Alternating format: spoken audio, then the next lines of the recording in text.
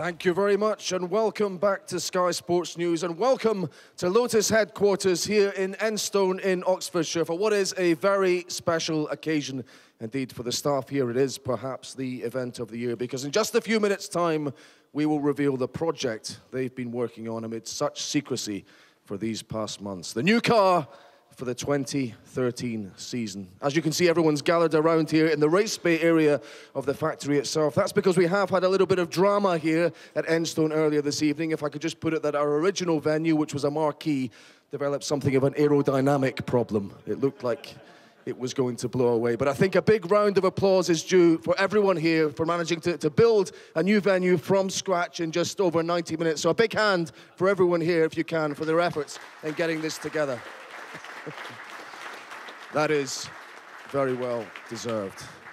Now, this new car will represent two great but distinct Formula One traditions. Primarily the Enstone tradition, and the facility here is now entering into its 21st competitive season. But also the Lotus tradition, a name synonymous with innovation since the 1950s. Between the two of them, they've amassed 10 Formula One Constructors' Championships and 10 Formula One World Drivers' Championships, won by a roll call of absolute legends, from Jim Clark to Fernando Alonso by way of a certain Michael Schumacher.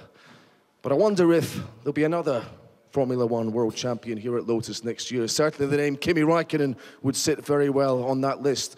Do the team feel they are capable of winning maybe the Drivers', maybe even the Constructors' Championships in 2013? Well, let's find out, because we have Eric Boulier, the team principal, and Gerard Lopez, the chairman of Lotus F1. Very good to see you, and a happy new year to you both.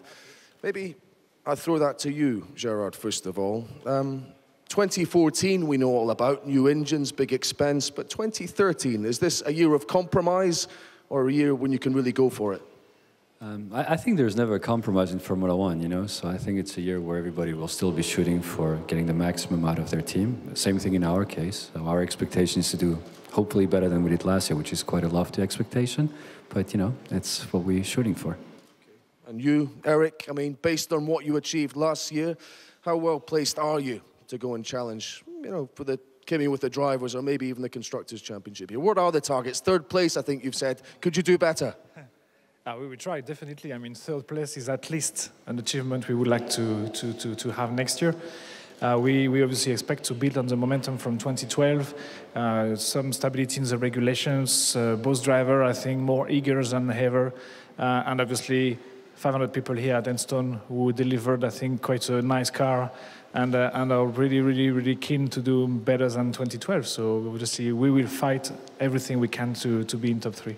I mean, the question last year was how competitive, how up for it would Kimi be? And I think he answered those questions quite emphatically. What does it say about the team's ambition that you got him here and you've kept him here as well? I mean, there seemed to be one or two other teams sniffing around him at the end of last season. Well, Kimi's back there, so He's here, all right. He's here. No, I think, I mean, he's... like everybody else here, I think people that are here feel pretty good about the team. There is a special Enstone culture, for sure. I'm not saying it's laid back is the wrong term, but for sure it's a very accepting culture of people with differences and people that handle certain things in a different way. But there's a common denominator to everybody, and that's racing. And whether it's Kimi, whether it's Roman, whether it's anybody else here, you know, as long as that common denominator is respected, you know, the rest is sort of noise, and that's what we care about. Okay. A word about Roman, Eric, because you kept faith in him when he had some tough times last season. What are your expectations for him in 2013? Obviously to not run like 2012, and no, more seriously, we keep faith in him. We believe he has the potential to deliver. He can qualify well, he can race well. He did it in the past, he won in every championship he entered, so there is no reason why he should not deliver as well in Formula One. And obviously, as a team partner, we have to race for a team, and we want to deliver this year a top 3 position, so we need both driver and obviously Romain to bring as much as possible some big points. Thank you very much, gentlemen. Fighting talk from Gerard and Eric. But of course, we're here to see this new car, not just to talk about it. So let's lead into that with the man whose vision it has been, the man who's taken it from the drawing board to reality here. It's the technical director at Lotus, James Allison. You're first to launch. What does that mean? Does that mean you've been on top of this project from the beginning, or you haven't done very much to last year's car? Well, I can assure you we've done a lot. There's been the whole team here working heart and soul on this thing for a long time. But first to launch is a nice thing. It gives us first opportunity to catch the attention of the media and have people excited about this project along with us. But no, there's a lot gone into it, and it's going to be an exciting car. Is there a big idea under here, James, or are we looking at lots of little refinements? Is it an evolution, effectively, from last season? Well, the rules for 2013 are very, very similar to those for 2012. So you can expect a lot of family resemblance from a 2012 car. But as ever in F1, the devil is in the detail.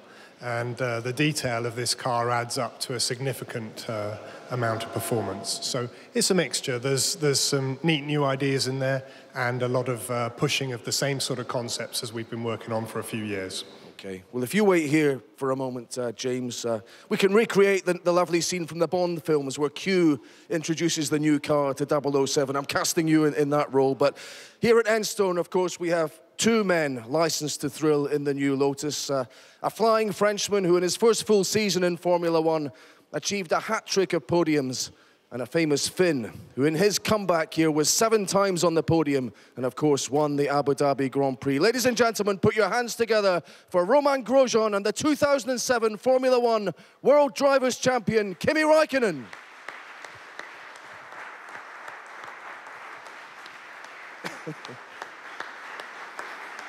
Thank you, gents.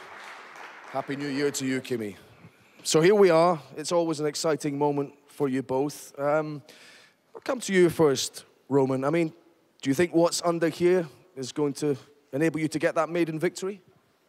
Well, we'll see. As everybody said, we did our best, or the team did our best to improve from last year. I think we had a beautiful car last year to drive. Really nice. Kimi won a race. We had some podiums, so everybody wants more, and that's what we're going to try to achieve. Okay. I mean, Kimi, with, as James said, maybe most cars this year being an evolution from what we had last year, are there reasons for optimism with what you've got here? Oh, yeah, of course there is, but it's not going to be easy to improve what we did already last year, but that's our aim, to do better, not just for the drivers, but for the team also, and hopefully we can do it. Okay. Well, Kimi, I'm getting a voice in my ear saying, get on with the launch. So I think I'll borrow your catchphrase and say, leave me alone, I know what I'm doing. But no, the voice is quite right. Now is the moment to reveal the new Lotus for 2013. So if I could ask you, Kimi and Roman, if you would withdraw the covers. Ladies and gentlemen, we're about to see if we have got potentially a championship-winning car. Please give it up for the new Lotus, the E21.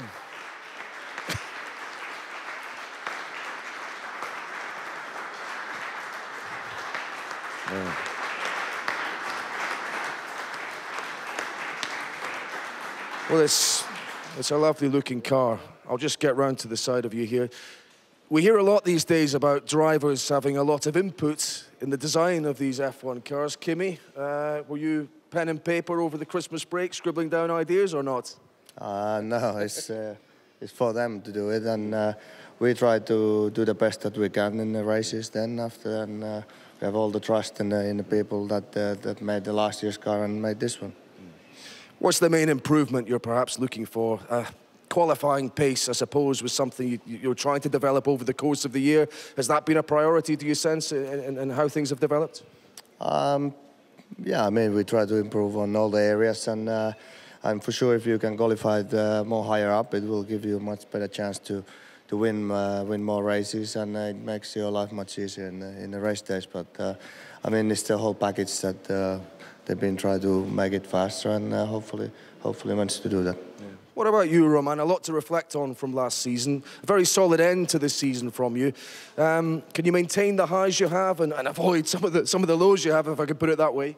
Well, I will have anyhow. So I think it's clear for everybody that we had a good qualifying speed and too much incidents. So that's what I'm gonna try to work on. I'm confident. Well, hopefully the car will be good, and I know the guys, as I said, work very hard. It looks very nice.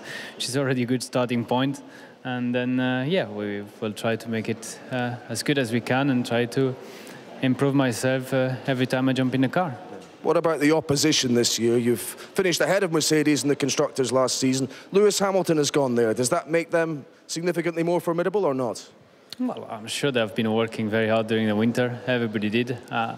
It's difficult to draw a clear classification before the qualifying in Melbourne. We had a good surprise last year. Hopefully it's going to be the case again this year. Okay. Gentlemen, I wonder if we could just come and have a look at the front of the car, because viewers will be interested to see that we still have this bump on the nose for a start. I wonder if James can explain this, because teams were allowed to make a cosmetic change if they wanted to smooth that out. Why haven't you done that? Well, we have not done it yet because the cosmetic panel would weigh a few grams, and with a Formula One car, putting a few grams on that you don't need to is really anathema to us. However, if we find a cosmetic panel that looks nice, but much more importantly and crucially develops us a bit of downforce, then we'll pop it on quick as you like. Fair enough. Kimi, what about the DRS? There's some comments from you about how those rules changed this season, and you can only use it in the DRS zone in qualifying. Does that bring potentially the Red Bulls a little bit closer to you? What kind of difference might that make? It's the same for everybody, so I don't really think it's going to change a lot, the running order. But I think it's a smart thing, because in the end, as long as the rules are the same for all, it's not going to change a lot, and it's the same like in the race now, so I think it's fine. What about you as a driver coming into this season now, as opposed to last season when you'd had the years off, and here you come from having been third in the championship? Is that a big advantage for you? We all start from the same 0 point, and it should be a bit more easy because I know the people knows me now, and it's more easy to go to the first race for sure. So, but it doesn't mean that it's going to give us a better result. Hopefully it will, and that's what we're aiming for. What about Lewis? I've asked Roman, moving to Mercedes. Does that make McLaren a little bit less formidable or not? Hopefully, yes. But I don't know. You don't know how good cars the others will do and how good car ours is. And we will have to wait and see in the testing and then go from there. But I think it will be interesting to see what happens. Just one last thought with you. If you didn't believe this team were capable of winning a championship or giving you a chance to win the Drivers' Championship, would you have stayed here? Well, we had a contract, and I'm being very happy with all the people and with the team. So I don't really see the point to go anywhere else. But I mean, I had a great year. Of course, we want to achieve better results this year, but as a team, and I mean, like I said, if you're happy somewhere, well, I don't really see a point to go anywhere else. Okay. Final word for you, Roman. You qualified very well in Australia last year. You must head there with high hopes.